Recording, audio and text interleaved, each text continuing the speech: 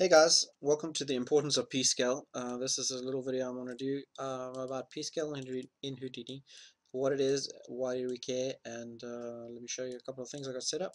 So first off, I've just got a quick grid here with a mountain, just to make it look cool, a sphere with a scale of 1, and copy points. So now this copy points is going to copy this sphere onto each point. Now if you want to scale it down, you can either scale it like this uniformly, or you can drop down the transform and do uniform transforms like this and scale it like that, or scale it in X or whatever.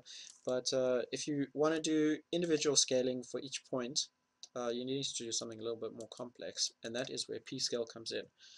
So Pscale essentially is a radius value for each point. So let's drop down a quick wrangle. Okay, I'm going to call this Pscale, and I'm going to display this copy to points so you can see exactly what's going to happen.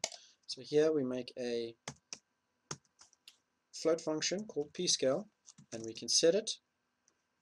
If we set it to 1, nothing's going to happen, okay, because 1 is exactly what its default is. Let's say we set it to 0.1. Oh, okay, cool, there we go. Now we've got a Pscale attribute set to 0.1. Great, but I mean we could have done that over here, so who cares, right? So actually let's try and do a random Pscale. So I'm going to write a rand function based on ptnum. So there you've got your random function for each point, so it's going to give us a random value from 0 to 1 based on using the point number as a seed. So let's have a look here.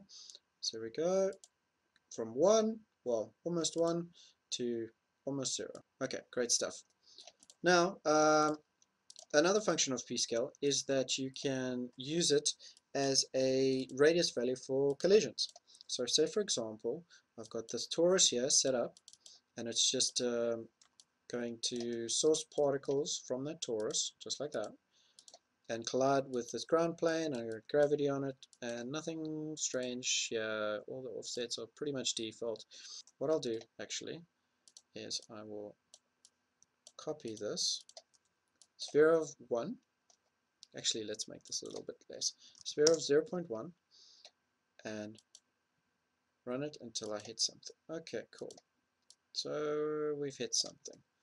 Lovely. Now let's zoom in a bit, and you can see that this, let's actually bump this up to 2. You can see that this is now going through the ground plane. That is because the particles that are getting seeded do not have a radius, and therefore they're going to collide at their normal point. You can see here this will collide based on its actual point in space. So it doesn't have a radius, doesn't have any collisions. Well, it has collisions, but nothing bigger than itself, which is 0.00001 or whatever. How do we change this? Well, we can either do a rigid body sim, and we can seed these spheres in and run that. But well, say we've got 1,000,000 points. What are we going to do? What we can do is we can add a random attribute, well, an attribute called Pscale, and we add one called 0.1, and now you'll see that when we seed this